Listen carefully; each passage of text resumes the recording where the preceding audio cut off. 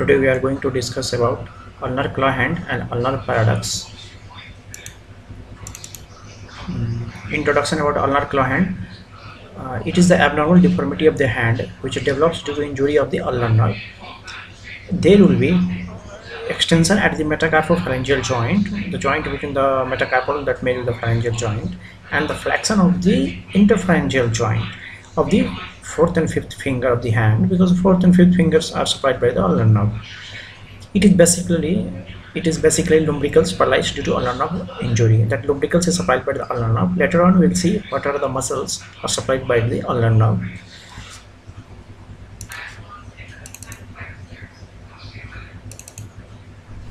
Now we'll see the muscles supplied by the ulnar nerve.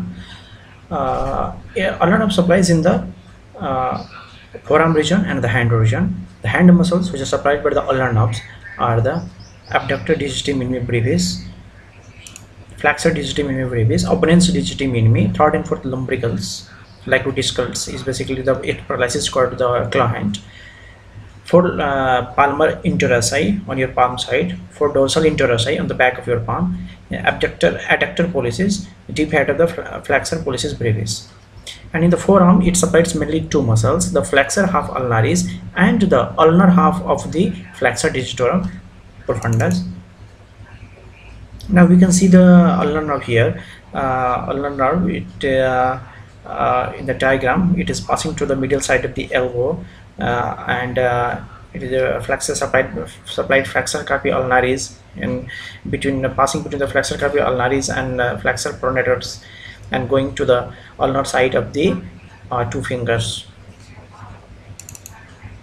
Now we'll see after this motor supply to all this muscle, we'll see the sensory supply by the ulnar nerve. And we can see in the hand, in this diagram, we can see the ulnar nerve supplies on the 1.5 fingers on the medial side on the palmar aspect, and on the dorsal aspect also 1.5 on the half size. These are the sensory distributions of the ulnar nerve. Regarding talking about the injury of the ulnar nerve, it gets injured at the supracondylar humerus fracture because of the medial epicondylar fracture, cubitus valgus leading to tardy ulnar palsy. Means the ulnar palsy developed later on.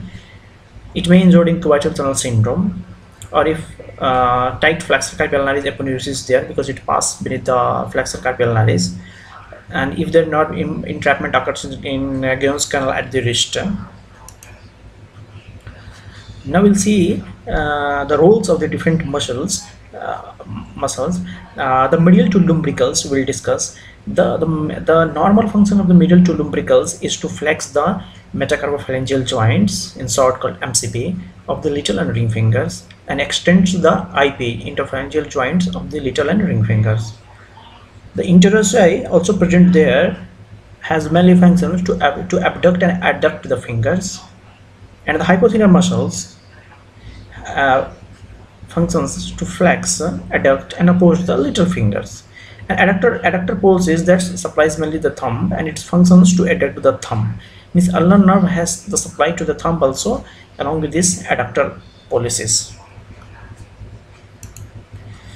Now the question is, what is claw hand nerve? The answer is simply the ulnar nerve. And what is the nerve get involved? That is the ulnar nerve. Now we'll see the ulnar claw hand. The deformity we can see in the little finger and the ring finger. As we discussed, the muscles paralyzed at the lumbricals, and this result loss of the flexion at the metacarpophalgeal joint, loss of flexion at the metacarpophalgeal joint, and loss of extension at the IP joint, and that developed the claw hand. Now the features. What are the features of the claw hand? The MCP joints are hyperextended in the claw hand. If the deformity develops the normal movement, there will be no flexions at the MCP joint. So the MCP joint are hyperextended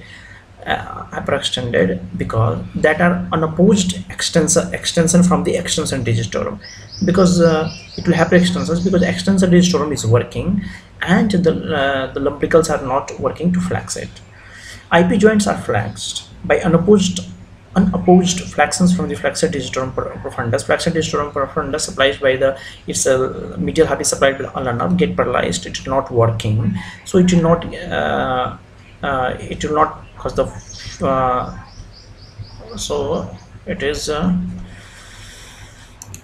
the features of the claw hand. The MCP joints are hyperextended because extensor digitorum is not working, and IP joints are flexed by the unopposed flexions from the flexor digitorum profundus. It is acting because the nerve is not injured in the forearm, it is injured the wrist, so it is working and there will be flexions. And the little and ringle fingers are only affected as the lateral two lumbricals are innervated by the median nerve.